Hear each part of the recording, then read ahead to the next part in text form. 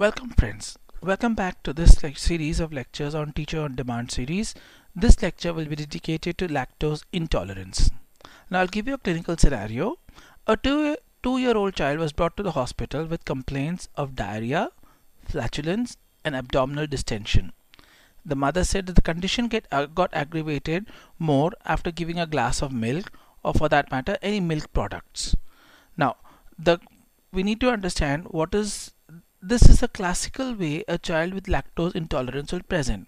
We need to understand the mechanisms of the above conditions, why diarrhea occurs, why flatulence occurs, that is pain in the abdomen, and why or passing of gases, and why abdominal distension occurs.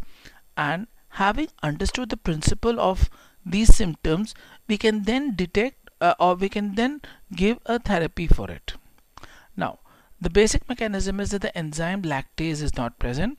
Lactase is required to break lactose into glucose and galactose, and then only these these monosaccharides can be absorbed from the system.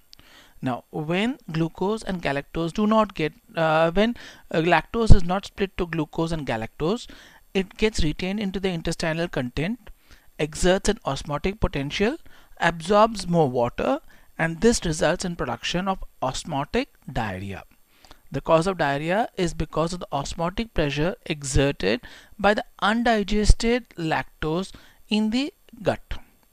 When this lactose then reaches the gut, we all know that gut have got commensal bacteria, and these bacteria act upon the lactose. They are able to metabolize them. They act upon the lactose, releasing a lot of gases and acids.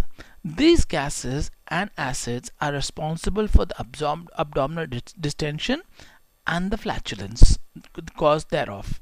Diarrhea because of osmotic diarrhea, abdominal distension and flatulence because of the gases released by the commensal bacteria in the colon, which act on the undigested lactose. Now, this condition could be genetic or many a times acquired. And the treatment of this, if you understand the pathophysiology, it's because of the enzyme deficiency. So if we replace the enzymes by oral supplementation, then we could overcome. But more importantly, avoiding diet containing lactose would be the most ideal treatment for this condition.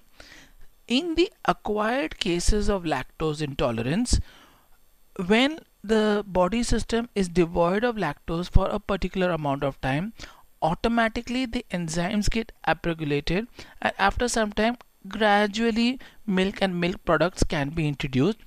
But even then, if the person is not able to tolerate it, then lactose will have to be totally omitted from the diet. Thank you very much, and I would solicit your advice and criticisms on my email. Thank you.